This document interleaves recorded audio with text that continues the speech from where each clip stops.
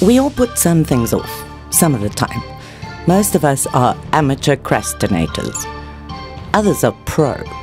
And for procrastinators, every day is a fresh opportunity to put things off until tomorrow. Oh, I was good at it. So good. I was a procrastin ninja. Wore it like a badge of honor.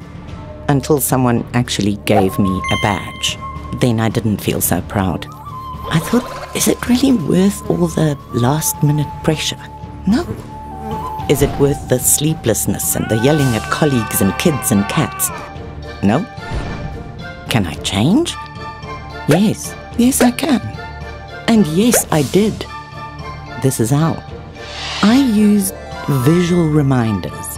One was a post-it note stuck onto my laptop that said, "Procrastination does not earn you any money." That was a good motivator. I also put some positive reinforcement up, like professional, proactive, productive.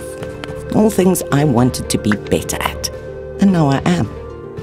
One of the things I specifically got better at was just getting going. Because we all know the first step is usually the hardest. I broke tasks up into small steps. Then I took the first step by the scruff of its neck. After that, the next step seemed easier. And the next one, even easier.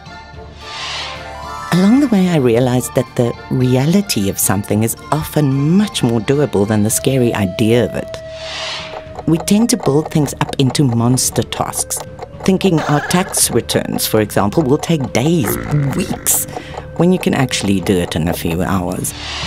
And while we're being realistic, let's acknowledge that changing a lifelong habit takes time.